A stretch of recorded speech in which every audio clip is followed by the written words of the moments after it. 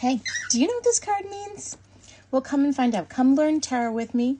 My name's Danielle, also known as the Holistic Mystic, and every once in a while, I kind of teach you what the symbology of tarot cards are. So today we're going to learn about the Hermit. When I see the Hermit, I immediately think about meditation, self-reflection, hibernation, and rest, as well as sharing and seeking spiritual knowledge. But the most important message for me is that you're a lighthouse.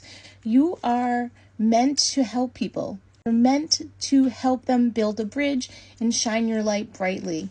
And it's a reminder that you cannot do the work for the people you're trying to help. You have to help them build the bridge and walk alongside them. Surprisingly, there is a lot of symbology in this fairly simple card. So I'm going to kind of walk you through it. It's right here. You see the mountains on the bottom. The mountains talk about development, spiritual mastery, growth, and accomplishments. Next, we have the lantern, and I don't know if I'm going to really be able to get it in because I can never get it to... All right, so right there is a six-sided star within that lantern. It's also known as the Seal of Solomon, and it really speaks to wisdom, sharing spiritual knowledge, insights, or guidance, lighting your way one step at a time, instead of giving you the entire journey at once.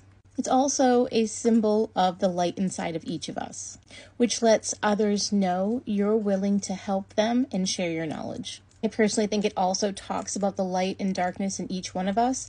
And then when we look at the lantern, it's kind of held at his heart, and the heart chakra is really the powerhouse of the energy system. The yellow staff right here that he's holding, it talks about power and authority, as well as guidance, intellect, clarity, and balance. Sometimes it is referred to as a wand, which would suggest that the Hermit has some type of special knowledge and training. You can also see that he has a gray cloak on.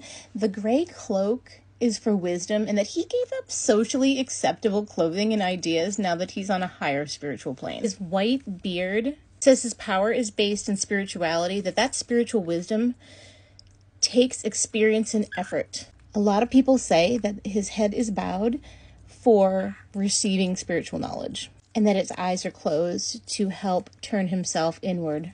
The Hermit is associated with the number 9. It is the 9th card, which indicates a journey that doesn't end, but rather can inspire us to further explore as we travel to the top of the mountain many times. 9 is associated with the astrological sign of Virgo.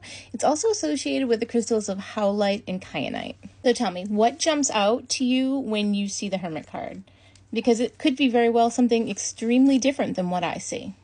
I'd love to hear it. Tell me in the comments.